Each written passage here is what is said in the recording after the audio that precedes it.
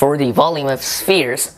Now, as we did in the video where I explained about the surface area of spheres, we are going to divide the sphere into very small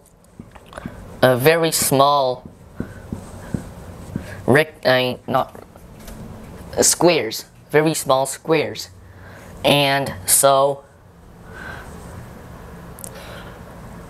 And what we are going to do is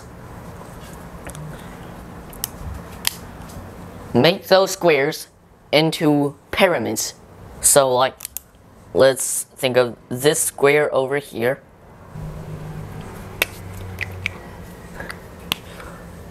The square over here, and we are only going to look at this square's pyramid, and the pyramid of that will be, here's the square, and here is the center of the sphere, and the pyramid would be like something like that, and something like that, and the height of it would be the radius of the sphere. And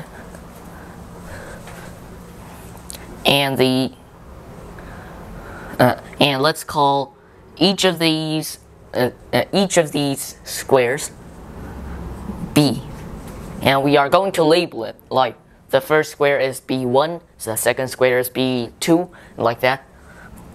So now one pyramid would be a third of R multiplied by B, basically like that. And yeah, B is not a line, it's a area, so this works like that. And so to get the full volume of the sphere, we are going to have to add all of the pyramids. So we are going to get a equation like this, like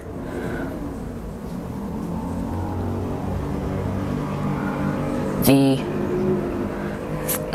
thing would be a third of RB1 plus the third of RB2 plus the third of RB3 plus the third of RB4, and blah blah blah. Let's just call it the end of it the third of RBN.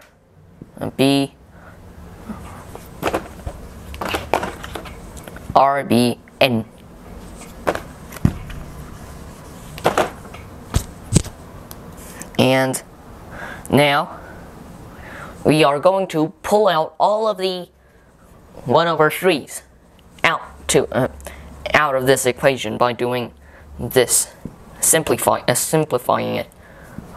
RB1 plus RB2 plus blah blah blah RBN.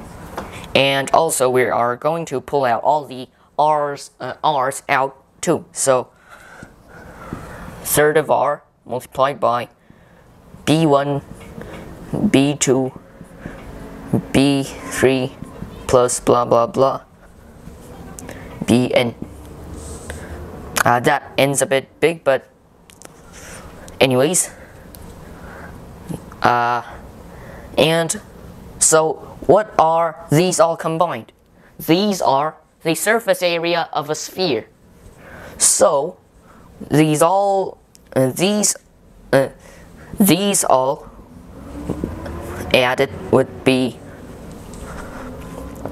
4 pi r squared, because it's the surface area of a sphere.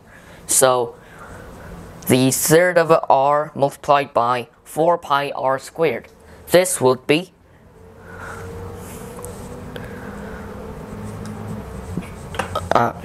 yes, 4 over 3 multiplied by pi r cubed, because r multiplied by r squared, so it becomes this thingy.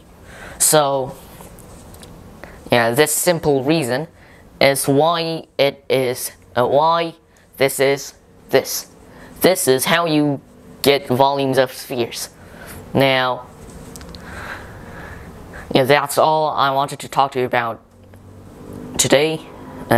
That's all I wanted to talk about this video, and also I learned this from Khan Academy, and also this from Mathematics Online.